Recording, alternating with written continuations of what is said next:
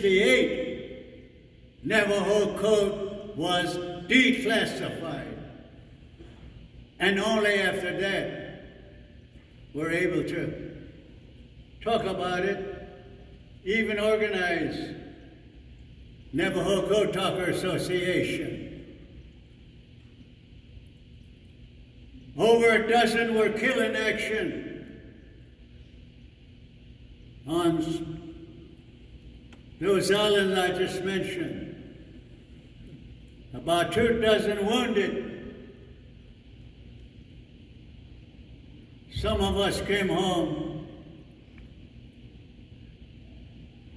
without a scratch. Thank God. Thank God that the 2 bombs were dropped. Otherwise, God knows, they were projecting over 1 million casualties when we land on the island of Japan. So that's sort of a story about Navajo code talkers.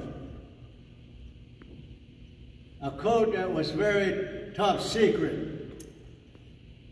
How does it sound? How many Navajos are here? There's quite a few. Thank you.